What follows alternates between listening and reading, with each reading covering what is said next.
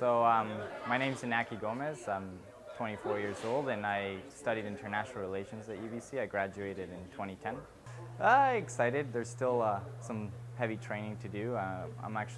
We have trials in next weekend. So for athletics, there's a qualifying period and you do a standard, which I've done 3 times. And now at trials, you just have to finish top 3. And athletics actually doesn't name their team till July 1st. So we're waiting for that. And then I fly July 3rd to Europe. So I'll be working really hard in St. Moritz, Switzerland, training at altitude. So that's sort of my focus at the moment.